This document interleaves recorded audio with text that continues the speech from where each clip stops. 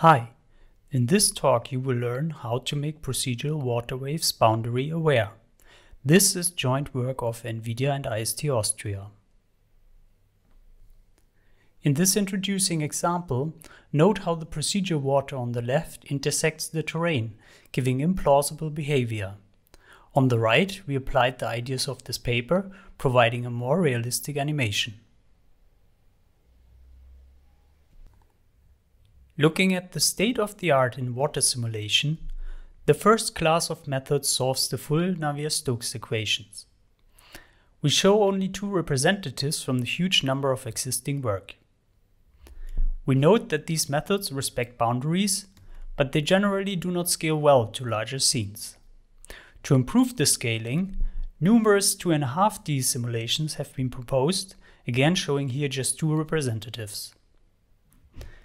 These methods still mostly respect boundaries and scale better, but still much worse than the third class of methods, namely procedural animations.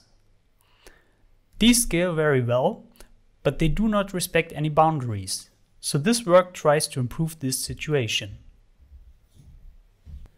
The core of our method is a spatial animation filter that we call wave cages.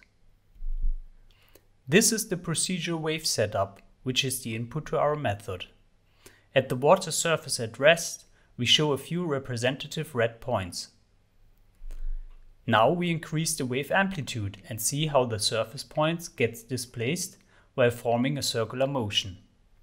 At the same time, the water surface intersects the terrain in an unrealistic fashion. Let's have a look how this looks in an actual scene. This little dent is filled with procedural water at its rest configuration.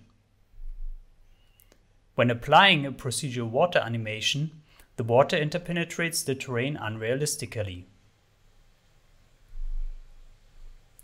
As a naive workaround, one could taper water displacement simply to be zero at the waterline as is shown here.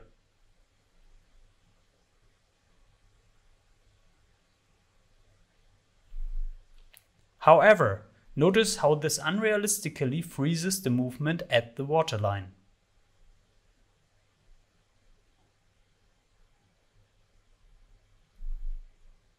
By contrast, we propose so-called wave cages, which are essentially ellipsoids arranged along the rest surface. Note how they give a sliding motion at the waterline.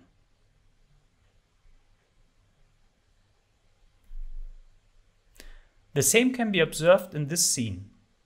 Note how the wave cages keep the water moving at the boundary, while no interpenetration with the terrain occurs.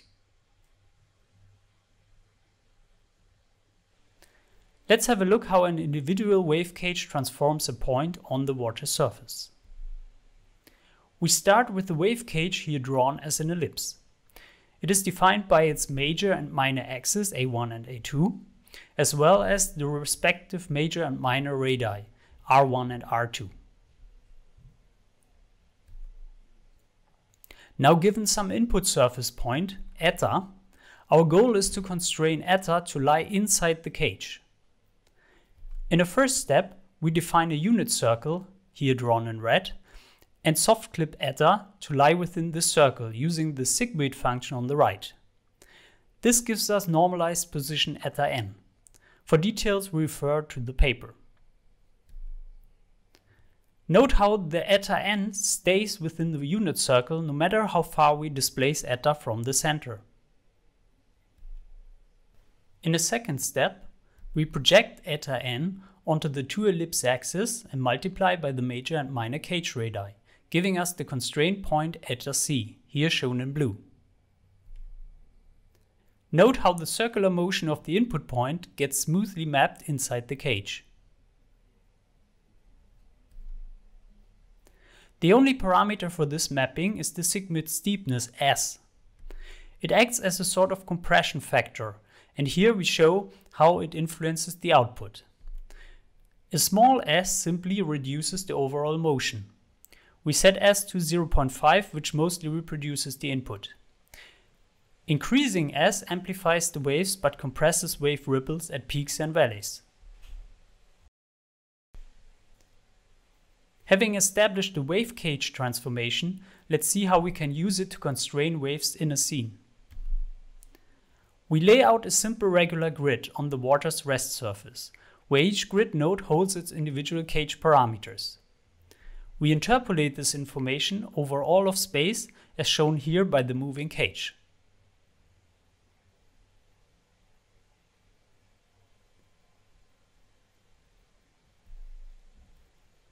Each individual cage gets assigned the axis A1 as the terrain surface normal below its position. The second axis A2 is a vector pointing towards the closest shoreline that is made perpendicular to A1. The third axis A3 is now simply a vector perpendicular to A1 and A2. What's left to be defined are the cage radii R1, R2 and R3. In general, we want to make them as large as possible, only limited by a user-defined maximum radius for the water motion. But of course, cages are not allowed to touch the terrain, as this would again cause interpenetrations. In our simulation, we first grow the radius R2, which is the main horizontal water motion at a beach, for example. Then we grow R3 and finally R1. Each growing process stops if the cage touches the terrain or a user-defined maximum radius is reached. Note that for cages centered below the terrain, the role of terrain and air is reversed, meaning they grow until they just touch the terrain surface. In addition, we invert the radius R1 for the surface normal. This provides the linear motion at the waterline when cages are interpolated.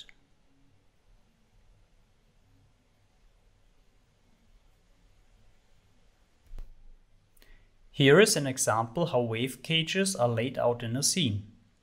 You can also see the grid used to store the cage parameters. Here is another example how cages adapt to a shallow terrain.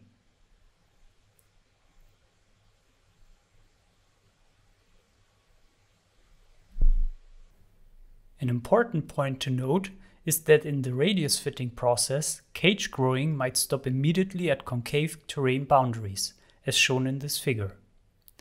This would shrink the cage to a single point, such that no water movement would be possible. To avoid this, in the fitting process we allow for a little intersection slack of about 20 centimeters, illustrated here by the red dashed area. We will address the minor interpenetrations caused by this in a minute. This example illustrates how the waterline is hardly moving when not applying the described slack. The cage reduces its sides towards the terrain boundary. By contrast, a slack of 20 centimeters provides this lively water line. And the horizontal cage size is kept towards the terrain.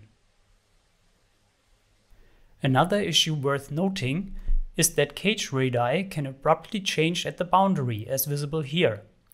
This causes waves to unrealistically protrude over the boundary. We remedy this by spatially smoothing cage radii, as described in the paper. Here we again see how waves protrude unrealistically.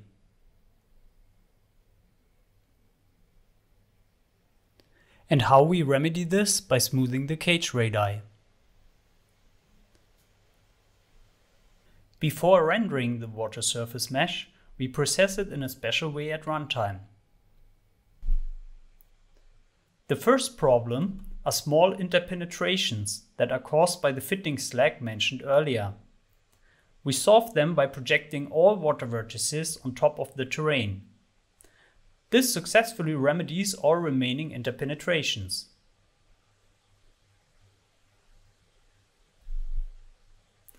However, the vertex projection just described causes the water boundary to become jagged, as seen here.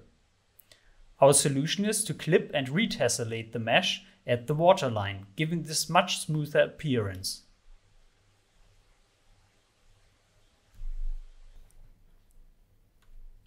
Finally, an issue is caused by the fact that we only process vertices of the water mesh. This means triangle centers can still intersect with the terrain as shown here. If we make the triangles larger by reducing the mesh resolution, the problem becomes slightly worse. A possible solution would be to bias the Z buffer in favor of the water mesh so that it gets always drawn on top of the terrain. We leave this as future work. Now let's have a look at some results. Here we show wave cages applied to different scenes. Note how the cages calm down the water around this column, such that no artifacts occur. Also note how the water behaves in a plausible way at shallow and at steep boundaries.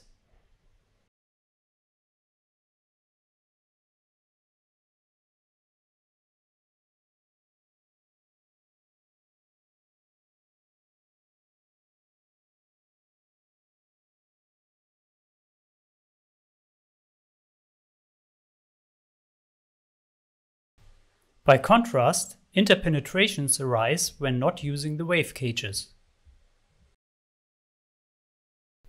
Here is a more complex scene, where we tested our implementation on a laptop with a decent GPU.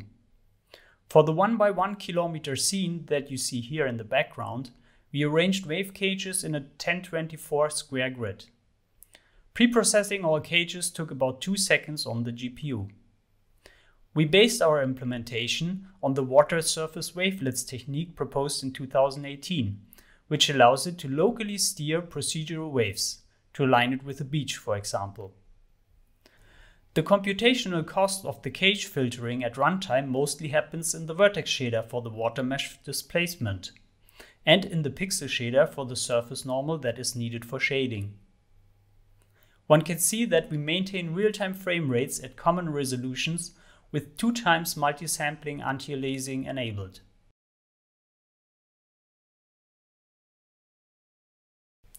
Here is a view of the complete scene.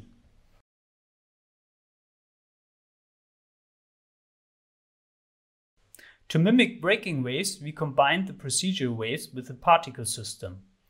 The additional material for this paper provides more implementation details about this. Here we see a drone view, showing no interpenetrations even in very shallow regions.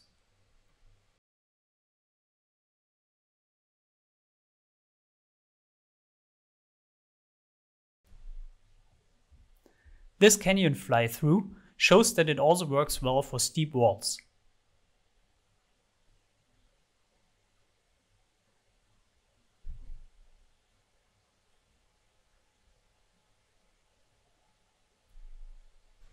This dynamic boat wake produces waves rolling up the beach, again without producing interpenetration artifacts.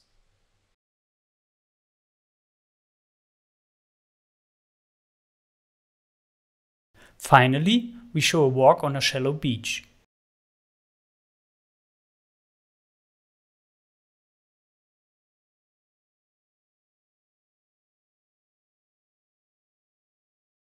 Again, intersection artifacts occur once we remove the wave cage filtering. In terms of future work, there are many ways to improve this method.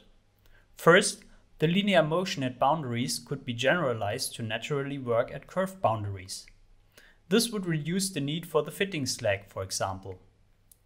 Second, in deep water away from any terrain, all cages typically keep the same maximum radii. This calls for more efficient data structures like quadtrees. Similarly, storing cages on a 3D grid should allow it to handle non-height field terrains. In addition, dynamically recomputing cage parameters locally would allow us to handle dynamic objects like boats. And finally, the wave cages so far only rely on geometric arguments. But of course, it would be interesting to also take physical behavior into account. This concludes this talk. The paper, video, additional material and a binary can be accessed on the webpage linked in the description below. Thanks for your attention.